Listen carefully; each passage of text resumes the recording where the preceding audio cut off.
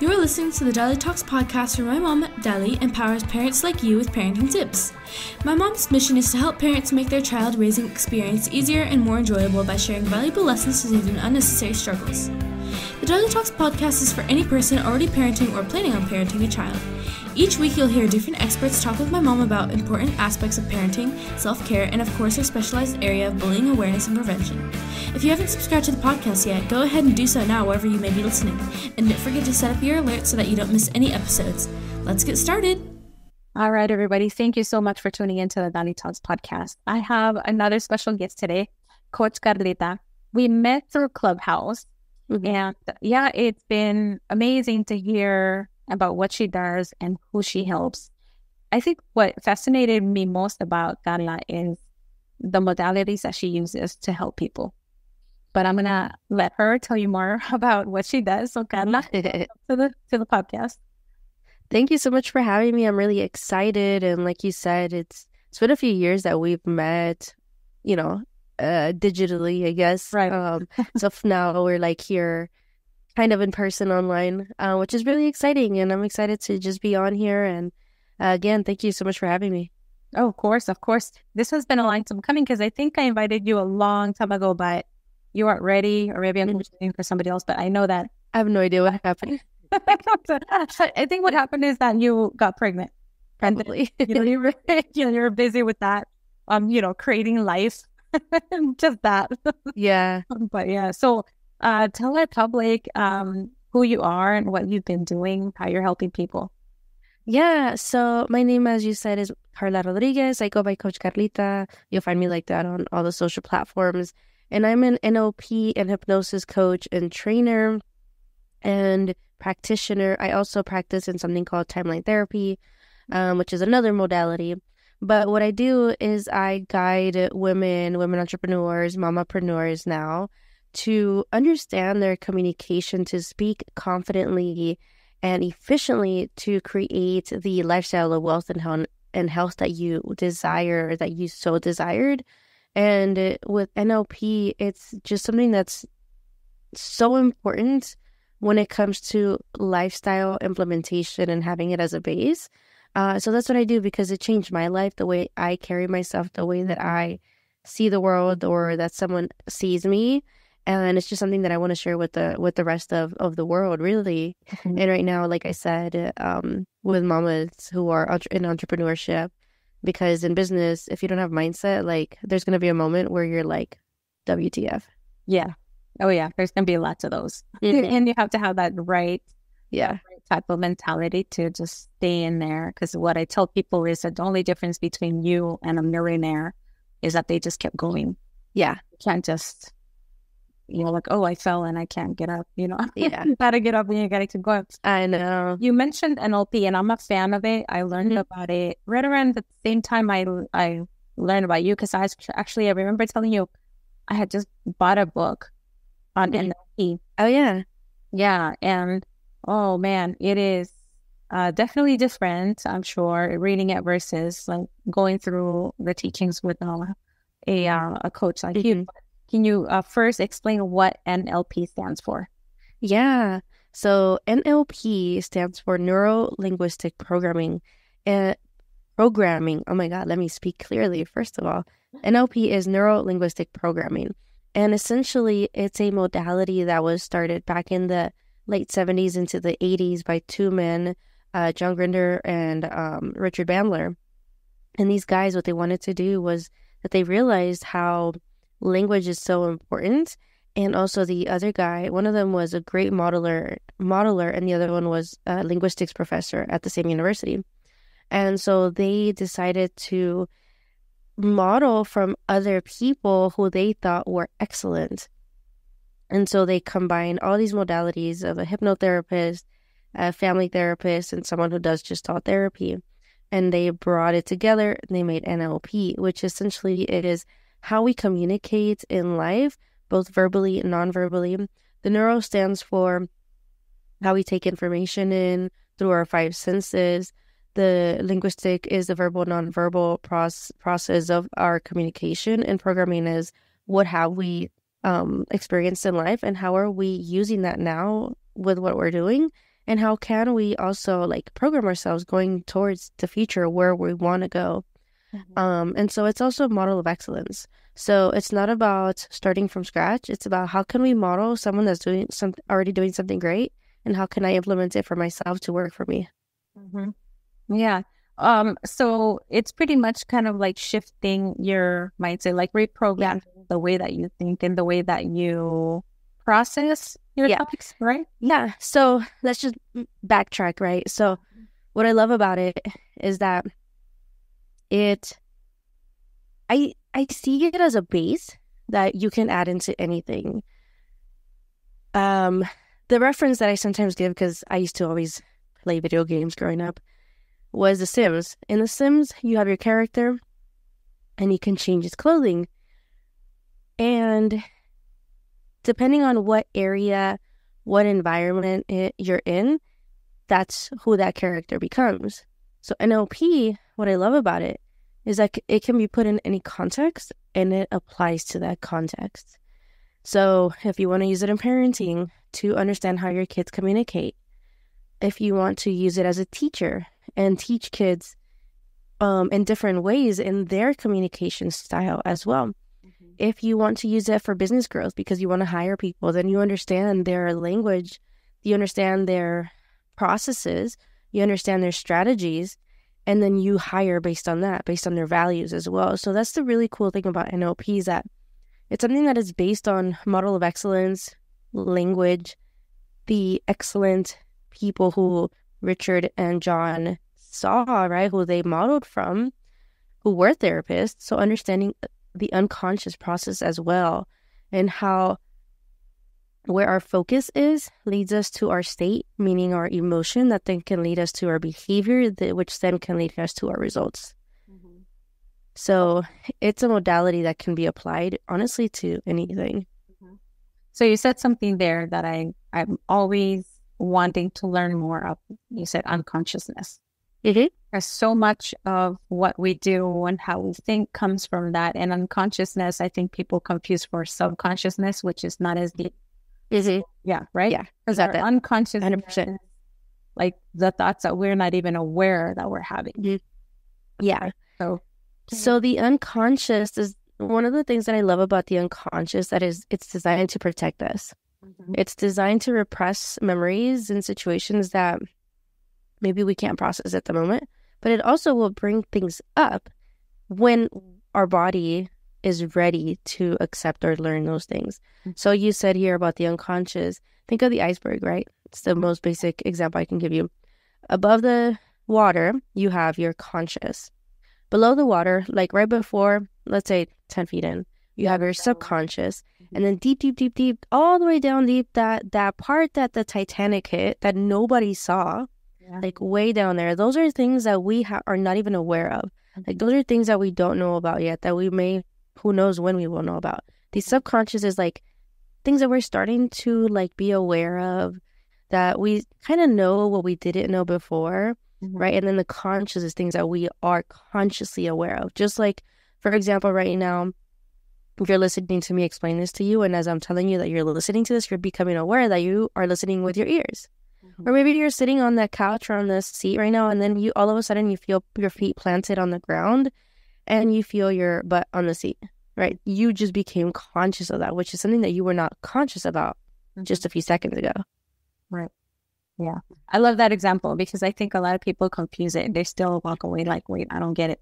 Because I use it a lot when I teach about bullying. You know? Because there's so much that goes into how we treat people. Sometimes it comes from those unconscious beliefs that we have. Yeah. One of the I'll share this because it's one of my favorite things, is that there is the in NLP we have the presuppositions of NLP. Essentially, presuppositions are assumed beliefs, things that you can accept. And I say to my clients, like, put this into practice, see how this works out for you. And one of those presuppositions or assumed beliefs are that people are not their behaviors. So if someone's angry, that person is not angry as identity. That anger is an emotion based on an experience that they had. And so with bullies, right, and I'm not excusing bullies either, but these bullies, that they are bringing out is a behavior based on something that we have no idea what that's about. And then therefore they bring it back. And then now the bullied person now has a new experience. And then that person then starts to identify whether they're going to defend, whether they're going to fight, flight, or just freeze as well. Right. Oh, I love that example. Thank you. Can you give us an example of how we use NLP with parenting? Yeah. I mean, with parenting, it's so interesting because we are our being, right? We communicate in this way. We have grown up with our belief systems, whether, person of color, community, wherever you come from in your environment. And so when we are parenting, we are either parenting from a place of, this is what I experienced, I don't want to experience that anymore, or my kids experience that, or because I experienced that, I'm going to use some of that and have my kid experience something similar, or teach them because that taught me. For example, so I'll admit this one. I know a lot of maybe Latinos will connect, but I used to get spanked, okay? And I'm okay. I'm actually okay with it, because it taught me a lot. And I'm not a for or against it. It depends on your parenting style. But just because I was spanked, I'm not going to go and do the same thing to my kid just because it happened to me. It's more like, what is the experience? Am I doing this through anger, or what can the learning be here? So if my kid has a behavior that maybe I'm not happy with, then I have to become aware, because I'm the adult, I'm the parent. I have to become aware, what caused this behavior to come up? And then what kind of questions can I ask my kid to maybe improve this behavior if it's not something I like, or teach my kid something. So let's say my kid, I have an 11-year-old bonus child as well. Mm-hmm. So let's say he would have been younger, like, I don't know, 5, 6 years old. And I didn't have any of this awareness. But now that I do, years later, I could have done or taught him differently. But he would cross his arms and get really angry. And then I would push, like trying to get him to stop being angry, where I wasn't respecting his world and his feelings at the time. I didn't understand them, because in the way I grew up, it was like, it didn't matter that I was angry. You're going to do what I'm going to tell you to do, right? And so now if I were to go back, hindsight, right, I would say, okay, how did this behavior start? Okay, he didn't like a suggestion that I gave him. Really, it was something I needed him to do. So then I can ask him, hey, like, what do you need in order for you to let go, right? Because crossing your arms doesn't mean anything, really. Just, you got to read body language too. Yeah. So, like, what caused you to feel this anger? Like, if I can ask my kid that, then he is going to tell me, oh, because this, and this. And I can become aware, okay, it was in my tone, right? Because a lot of communication, people don't realize that there's different ways of how people communicate. And so we have to be aware of how my kid communicates. My bonus kid, Alex, he's very kinesthetic. So very feeling, right? He feels things. And so I have to communicate with him in a way that he feels what I'm telling him. Hey, Alex, I want us to connect deeper, and let's do this together, like some kind of exercise or something. Or let's do cleanup time together. And he's feeling it, but he's also seeing that I'm doing this. That's a kinesthetic connection, right? Where I'm a very auditory person. And so for me, things have to sound good. They have to resonate in my mind, right? And so if someone's speaking to me, or if my mom's speaking to me, she doesn't know this, but if she gives me words that I really like, or even tone or how she speaks to me, and she's like, Karla, retira la basura, like in some angry whatever tone, I'm gonna like close up probably. Mm-hmm. But if she gives me a different tone, then I will respond to that probably in a more positive way. Or if someone is more like, if your kid has to see how something works, you can practice communicating with them in a way that they can imagine it. Like, hey, imagine that your room looks amazing and clean, and we can just have the space for us to create even more, make paintings, do some blocks or something, something that's visually appealing to them. And then there are those kids, like also my kid is this way too. He's very logical. Things have to like make sense to him as well. And so explaining to them in a way that makes sense to them. Someone who's logical, they can actually communicate much more fluidly in the other communication styles versus the other styles into that more logical communication. So for us as parents, if we pay attention, if we listen, if we connect with our kids, you'll be able to communicate with your kids. Mm-hmm. Yeah. So when you're working with clients, do you teach one of the modalities? Like, do you assess which one would be best for them, or do you do all three? It depends. And the language isn't really the modality. That's just one way of how people communicate. Because in NLP, we have so many different, I say NLP like the umbrella of so many other mini modalities within it. So we can change someone's belief if they want to change their belief. We can get them to see someone else's perspective or experience someone else's perspective. We can get them to stop doing some kind of habit that they don't want to do in less than like 10 minutes. So it depends on their issue, their problem.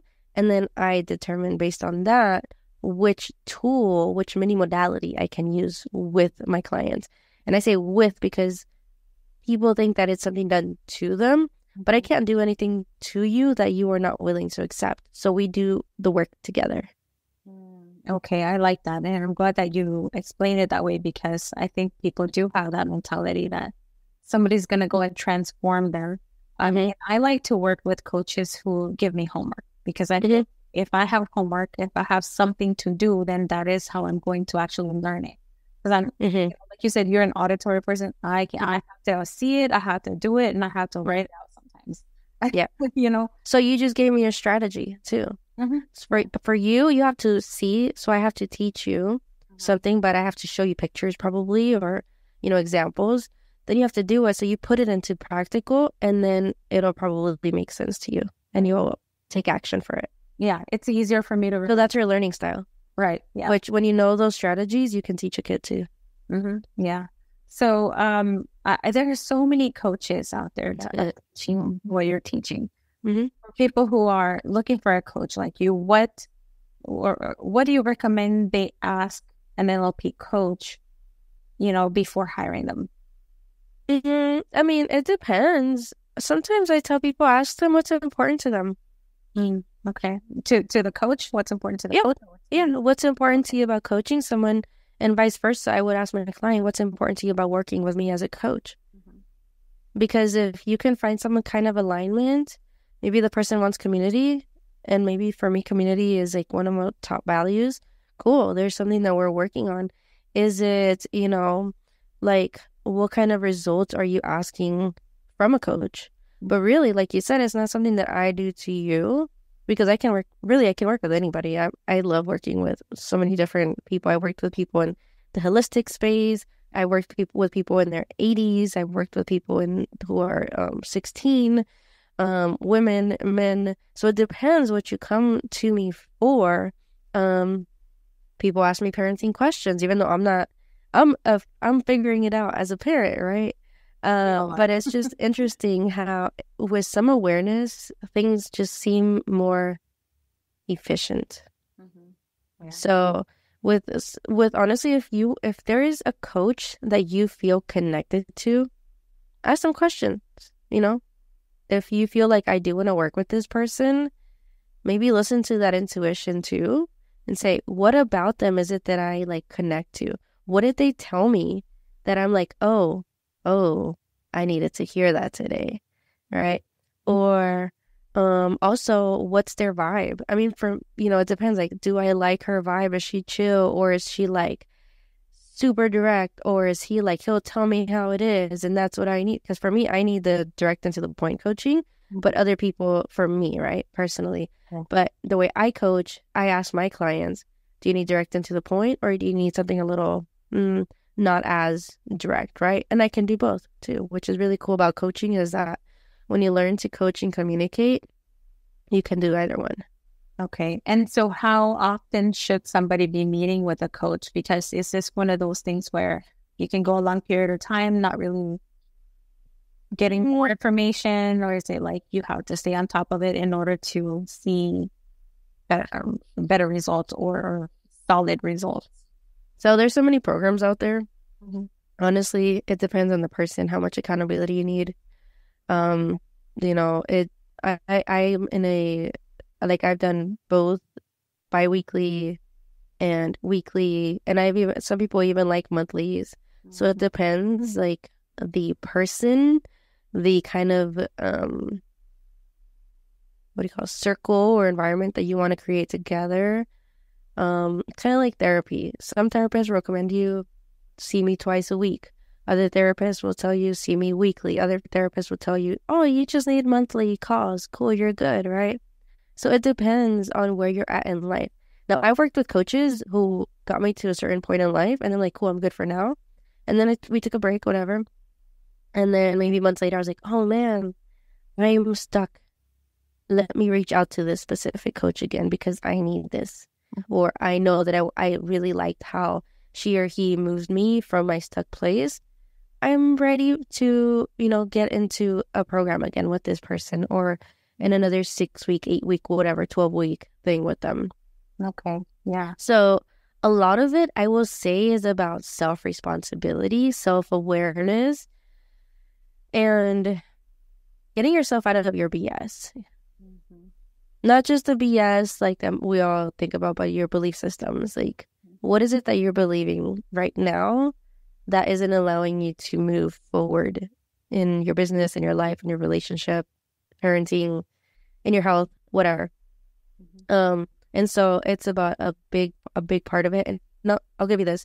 I always teach people the difference between cause and effect. Okay.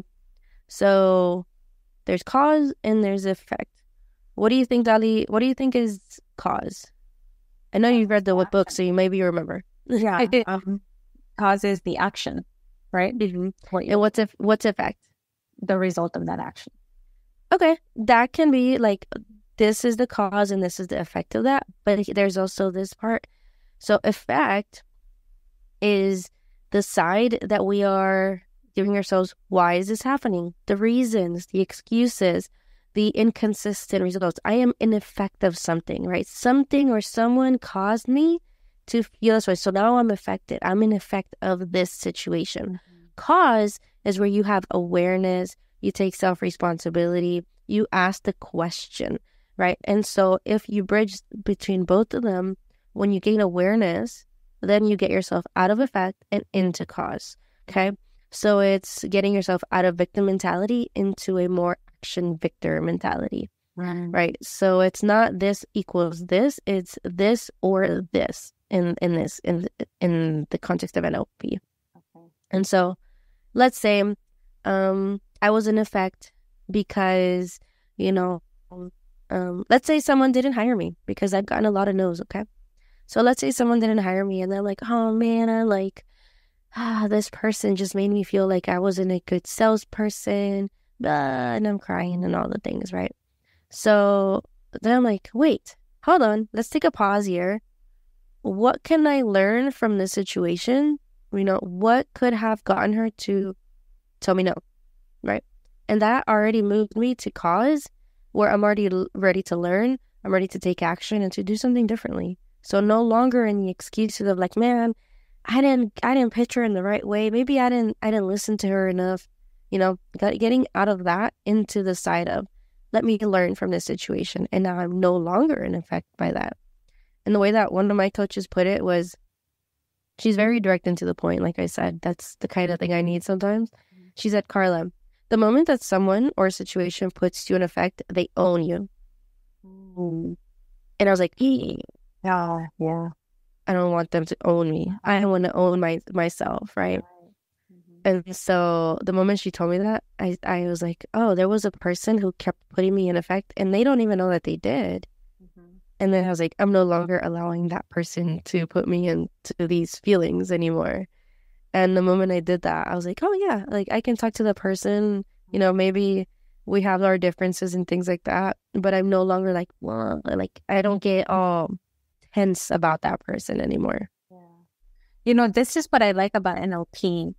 And of course, I read the book. I didn't understand all of it. I'm going to be honest, because sometimes, like I said, I have to read it, to practice it, and I have to write it out. But what I love is that it's not like psychotherapy. Yeah, you talk about stuff, but this one is very actionable. And I feel like just reading it made me really check in deep. But it wasn't like it wasn't really hard to do, and which is the crazy part, because if everybody knew how to do these tiny little exercises, we would all be completely different people. Oh yeah, for sure. And so, I mean, oh my gosh, this should be taught like in elementary school. Yes, because, yes, yeah, I agree. Change, if you can, it's creating a deep sense of awareness, which is what a lot of us lack. And we don't have self-awareness. We make decisions that, sometimes doesn't serve us or other people. So when people are working with you, how long is a program, or how long do you recommend that they work with you in order to get, like good results that can say like, okay, I went through this. It really changed me. Maybe not, of course, all, but, kind of like to get you started. Yeah. The minimum I work with someone is 10 weeks, like on a one-on-one basis. I can go longer, but the way that I coach in the beginning is, and this isn't to sway anybody, but in the beginning is more, it's more intense in the beginning. Let's just put it that way. We get through all this, can I cuss? You can, go ahead. We get through all the crap. We get through all the crap in the beginning. We make sure we're like, you know what? We're not going to be stuck in this. How long have you had that problem? 10 years? Let's get rid of it right now. Let's work on removing that right now. Because what's keeping you from letting it go now? Really is a question. Are you ready now to let that go that has been holding you back for 5 years? Right? Have you been stuck in this place of anxiety? And anybody that's listening to this or watching this is free from this. Have you been stuck with anxiety since the video, and you're ready to stop that anxiety and want to take control and power of your own body and your own mind? And so if you're ready now, like, let's start this work, because trust me that those feelings can be gone in like, not the feelings, but the stuckness of those feelings in like within an hour or so, So it's really like, there's literally those things that can be done in 15 minutes or less. There's some work that, takes a little longer, and that's okay. It depends on the person and where they're at, and I'm here to meet you where you're at. Okay. And then I also have the container of the NLP training, which teaches you how to do these things that I do with you. Use the modalities for yourself, so you can work on it for yourself, right? If you want the self-responsibility and you want to learn how to communicate, you can learn that to do that. And if you can like reframe yourself in 5 minutes, like, that's the cool thing about it. I think that's also the thing that's so hard for people to believe, that in 5 minutes you're gonna change something that you've been carrying for so many years. So can you talk a little bit more about that? It depends. It depends on the person, because some people have the belief that nothing works. So nothing works, and I believe you. I respect anybody's model of the world. That's another presupposition of NLP, is respect everybody's model of the world. And so, some people are like, how, what? Like, nah, that's not going to work. Cool. It's not going to work because you don't believe it's going to work. But if you're like, I've been stuck with this for 5 years, and I think I want to try something different, I promise you that I believe in you, and I will help you move those gears that have been stuck in a way that feels like you've polished them or you oiled them. And trust me, when you are open to learning and to changing something, more things will change than you think. Like if you can let go of anxiety for yourself, guess what? The ripple effect happens around you in your environment. Your kids will feel it. Your partner will feel it. Your friends will feel it. When I went through my trainings and my certifications, I used to say that I didn't feel anger, that I couldn't feel anger. And then we figured out that it was repressed. It was a repressed emotion. And now I know what it feels like, which is very interesting. But I'm aware of it and I'm okay with it. And then even people around me tell me, Karla, like, you weren't someone that I noticed before, but I now notice you because I'm no longer afraid to feel those emotions and be okay with those emotions and accept those emotions. I'm okay with being a human being and understanding that, yeah, I'm a coach and an NLP, but also I don't have it all together, and that's okay. And that's the thing, like, sometimes people come in with their egos and like, yeah, I'm doing all of this. But if I can say, for example, I've been a doula since college. And as a doula, we're there to help parents, welcome their babies and everything. But when I got pregnant, I told my people, my community, I said, hey, I don't know anything. I'm coming in as a student and I'm open to learning. And the moment that I opened myself up to that, things did open up for me. And I was willing to just take the journey as it came, but also learn from the situations. Okay. Hopefully that answered your question. Oh yeah, definitely. And I love how you posted, because the purpose of that question was so that people understand what the difference is and how intense it can be and I don't want to scare people by saying intense, because most people think it's a negative thing, but I feel when it comes to coaching, intense is amazing. Intense is what most people need but are afraid to go for. And I like that you mentioned the first few meetings are harder and more intense. Yeah, they're not harder. They're just different. Yeah. So it's like that foundation, and then from there on, hopefully it's like smooth sailing. So how can people reach out to you and get onto your calendar? So I'm big on Instagram. Yeah, I use Facebook, but it's the same handle, Coach Karlita. And I have the podcast if you want to listen to it. And that one's more about people's stories and hopefully you getting inspired. Maybe modeling someone who you feel like is excellent. So yeah, Instagram, Facebook, same handle, Karlita. Okay, and the podcast name? Metafit Metamind Podcast. Okay, great. Wonderful.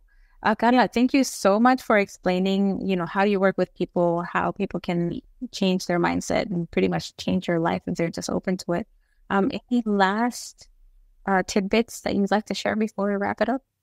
Yeah, I would say remember that you are human. We're not meant to do anything alone, and it's okay to ask, because it's more powerful to ask for help versus pretending like you have it all together and then not get anything done. I wish you would have said that to me when I was a kid. I could have used that. Yes, thank you so much. Yeah, thank you. Thank you so much. Bye-bye. One of the things that I hope that you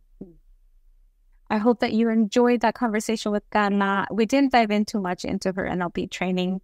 I'll probably invite her to come back and talk a little bit more about that, or maybe even have like a Facebook Live, but I'll let you all know in my newsletter. If you have not subscribed, go to DaliTalks.com and you'll see the subscription box pop up.